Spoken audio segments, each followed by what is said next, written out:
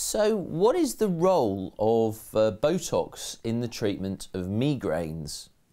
Well, migraines are a type of very severe headache, and often patients are on a wide number of different medications in order to prevent and treat their migraines.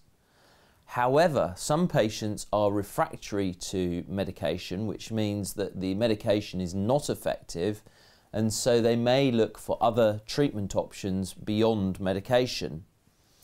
One treatment that has been found to be particularly effective is the use of Botox.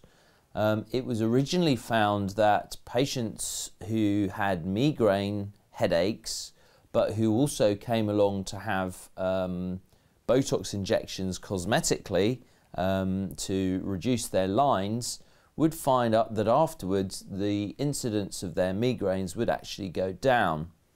And over time that was developed into a specific treatment for the treatment of migraines.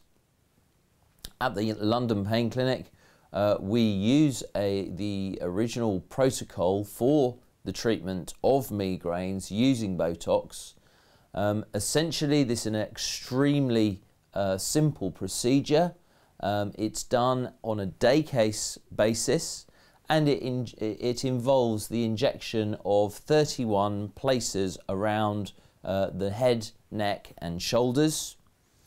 The procedure is very simple, and the needles that are used are essentially cosmetic needles, though they're the thinnest needles possible.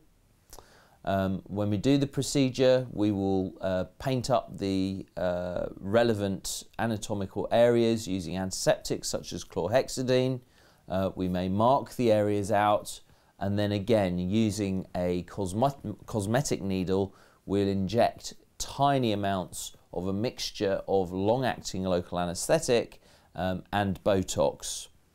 The areas that are injected include the forehead.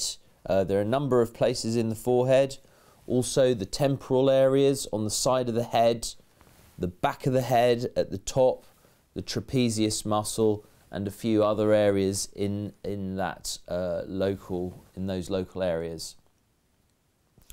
In terms of benefit, it takes about 10 to 14 days to work, sometimes less, sometimes more. The risks are minimal: failure, local bleeding, bruising, infection, discomfort.